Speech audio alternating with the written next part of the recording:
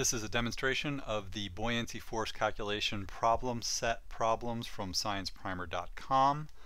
In this problem set there are a couple of different types of questions. I've chosen one of the more difficult ones to demonstrate, and the question being asked is I chose this one right off the website. What is the buoyancy force of an object that displaces 53 grams of water? And we're asked to give our answer in the nearest tenth of a Newton. So these are the units we're going for.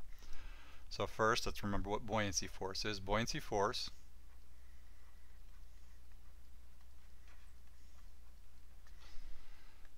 equals the weight of the water displaced by an object.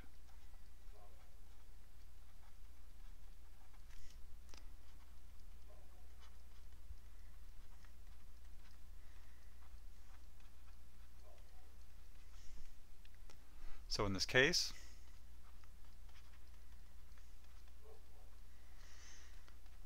the object displaces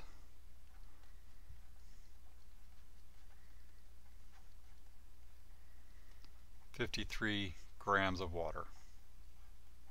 We need to calculate the weight of that water. Remember, grams, this is mass, not weight. So we need the relationship between mass and weight. So the weight of an object is equal to its mass times the force of gravity. Let's talk about the units a little bit. Weight needs to be reported in newtons. We know that newtons equals kilograms meters per second squared.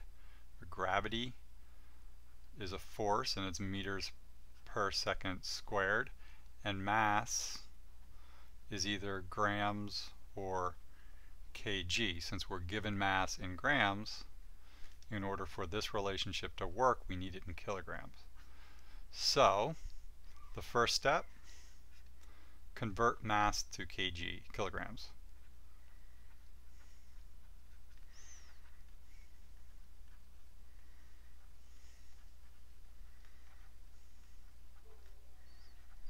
And to do this, we have to know the relationship. We know that 1 kilogram is equal to 1,000 grams. And then we can just simply write the 53 grams. We're then going to multiply by this, and we know that the grams are going to cancel, so our units are going to be kilograms.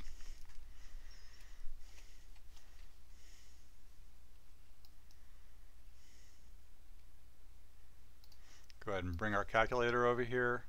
We have 53. We're going to multiply by 1, divide by 1,000, and that will equal 0.053. So the mass we're working with is 0.053.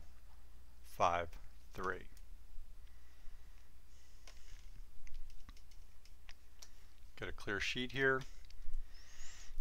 A couple of reminders here. We're working with this relationship, weight equals mass times gravity. We need this in newtons. To do that, we converted the mass from grams to kilograms, and we know gravity is meters per second squared. So we're in good shape with the units.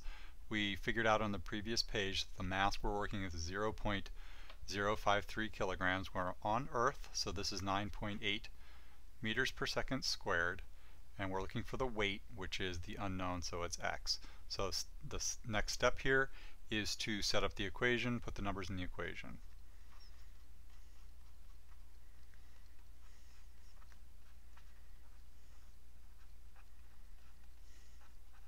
So weight is the unknown, it's x, mass is 0.053 kilograms, and gravity is 9.8 meters per second squared.